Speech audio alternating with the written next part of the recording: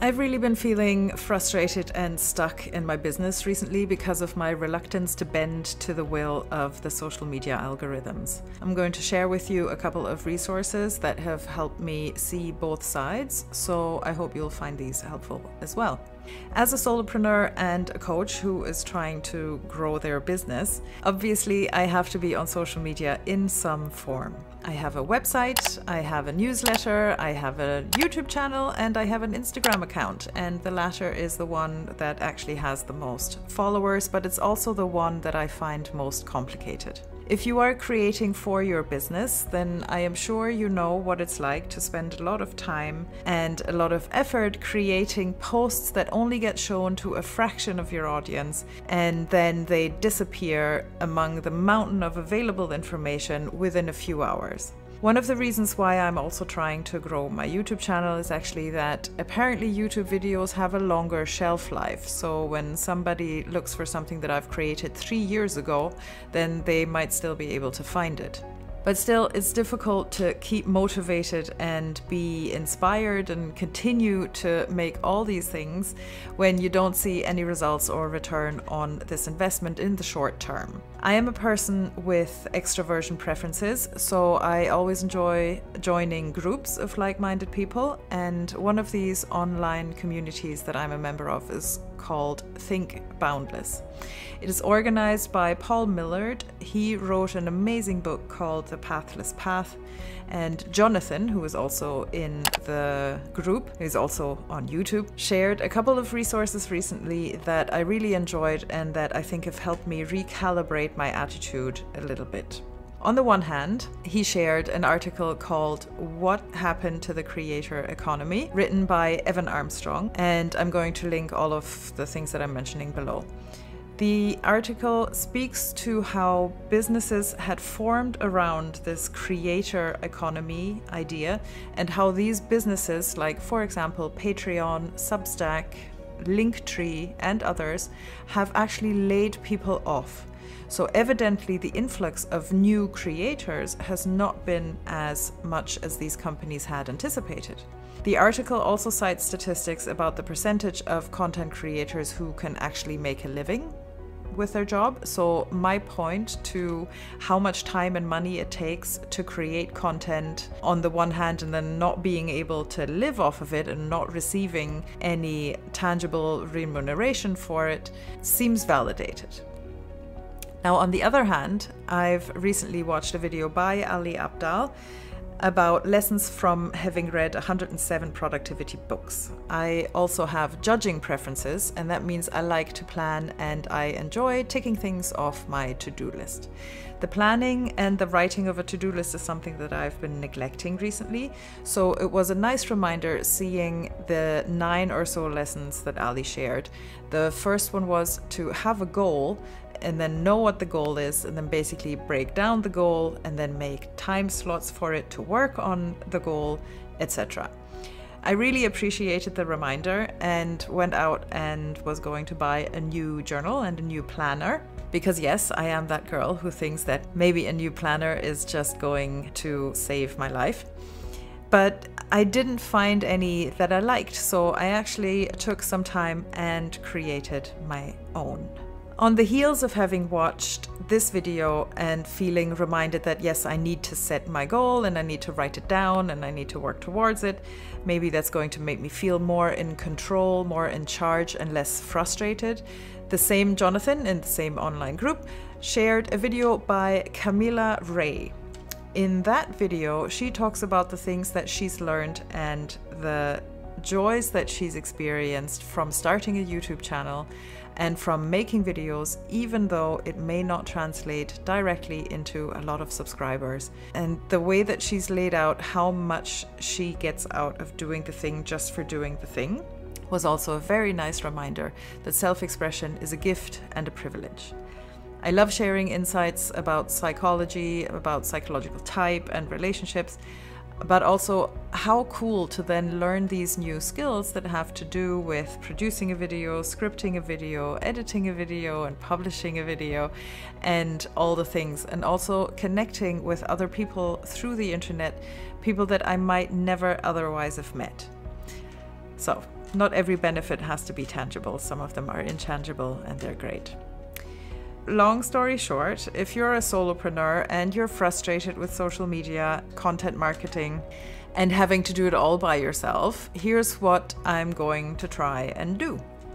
First of all, acknowledge that it sucks, because it does. Second, know myself and leverage that knowledge. I know my type preferences. I know that having a planner is going to be good for me, and I know that I'll feel better not doing this by myself. If you don't have extroversion or judging preferences, then this may not work for you, but once you know your type, then you can adjust accordingly. For example, if you're a dominant extroverted sensing type, you're probably a lot more comfortable going by the seat of your pants and doing things spur of the moment, and you wouldn't need to write a script or anything like that. Number 3, I'm going to share things I enjoy sharing, not just the things that neatly fit into any of the relationship coaching or other niches that I should be in. Although I might keep this business stuff on a separate channel just to not confuse anyone. Number 4, I'm going to do it at my own pace. Yes, the algorithm is going to help and support those creators and those people who have a consistent publishing schedule, but I'm not a machine. If there's a summer to be had, or if there's an event that I want to go to and something to do instead, growth will just have to take a little bit longer. I'm 48 now, so this is another lesson that I've learned. I don't want to hustle now or postpone enjoying my life until some arbitrary time of retirement or later date. I want to enjoy my life now, and that means baking in the breaks when I need them now. Last but not least, I need to get out of my own head, stop trying to emulate all the gurus, and remember that just like making up my own planner, I can do this my own way too. The world is big enough for all of us to show up as our whole selves and do what feels right to us. So I'm one of those old school people who, alongside the online calendar and Notion, I also like to use paper planners, and I actually went to the store to buy a new one, but I couldn't really find anyone I liked in the selection that they had. So I figured I might as well try and write my own. So the ones that I used to use, this is the self journal, and I thought I'd take a look at the items or the characteristics of the planners that I enjoy, and then how can I translate that into a paper planner that I write myself. So this one, for example, is a big book. It's for 13 weeks, so 3 months or so, and you have a page with things to do, and it's a benchmark where you're looking at health, finances, work, career, etc., where you're at right now, and then you test again in 3 months' time. And then here are goal issues, and you can keep yourself accountable with what's the motivation, why are you doing it, what are the milestones, what are the drivers, and then accountability. And then you have here a habit tracker. You can see I was really good with the morning pages at the beginning of the year. And then I do like having a monthly overview at the beginning of the thing, so I know in case there is any deadlines. And then this one is organized that it has all the months first, and then it has the weekly planning page that I also enjoyed, although there is a lot of flicking back and forward, but I do like the reflection. So what were the wins, what's the best thing that happened, review the goals, how can you use your time better. And then here you also have the opportunity to do a check mark kind of for every day of the week. I don't know if I'm gonna take that on. And then this is what a daily planner looks like. You have a gratitude, you have a goal, you have the 3 targets for the day, you have a bit of a calendar, a journal, what's it called, a bit of a, by time for the meetings that you might have, and then a page of notes. And I did like this. I like also that it wasn't dated, because you can just circle the day of the week and write the day, and so you don't feel like you have to throw the rest away when if you're not using it, or if you miss a week, which is also happening. And then another super favorite is the Passion Planner. I use this a lot. And it's laid out quite similarly, because you're supposed to have goals and know where you're going, and then you're supposed to keep track of what it is, right? So these guys have 3 months, 1 year, 3 years, and lifetime goal, a wish list, and then they give you instructions of how to fill it out. And then this is the one that you start with, like what's the next thing that you can do, and then you break it down. And they also have a monthly outline in advance, and then they go into the weeks. And actually, with the Passion Planner, I found that I don't need the everyday hour by hour kind of thing, because when I have appointments, that's what I use the online calendar for, so I don't really use the half-hour increments.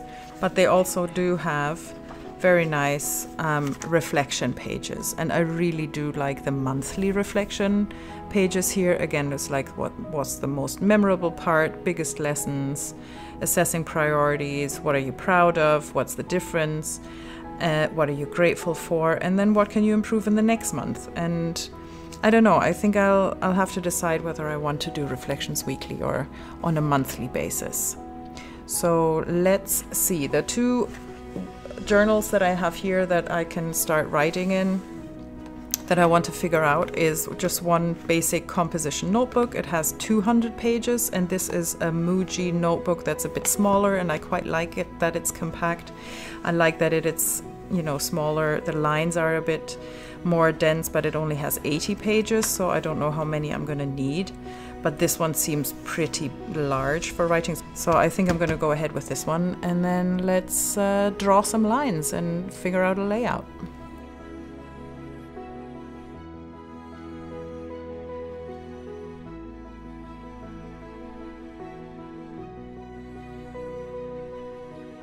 This is the first draft, I guess. This first page is going to be for the goals, so that it's going to be easy for me to find and review to keep sure that my mind stays focused.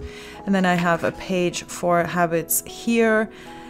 And the thinking behind it is they have to be something that that are something like a stretch goal that I don't always do anyway, so that it's too easy to check off. So I'm gonna think about what else I'm going to put in here. Probably something to do with connecting with my husband and my friends, probably something to do with healthy eating as well. The movement goal is already there, because I know I'm not hitting that every day, but you know, maybe seeing the uninterrupted line is going to give me an extra boost. And then here's a page for the month where, like I said, projects and deadlines is going to be on one page, and then I'm going to reflect on the other side. And I was wondering about doing a date thing again, where I would write, you know, the 1 through 15 and then 16 through 31. But the point is, and the reality is, I don't always have something every day. So maybe I'm just going to keep this flexible and write down if there is an actual deadline, or maybe, you know, that can be for birthdays as well. And then following the monthly page is going to be the weekly page. And for the week, like I said, any daily actual appointments I'm going to have in my online calendar anyway. So this is, again, an overview to keep the goals top of mind. And I figured I'm going to write down what is worrying me about them, or like the limiting thoughts and beliefs that I have that will get in the way of me reaching those goals, and then make sure that I have a reframe or a plan how to attack them depending on what the goals are and what the worries are, so that I can remind myself that I can do this, and that yes, the worries are normal or the limiting beliefs are normal, but we can proactively work against them.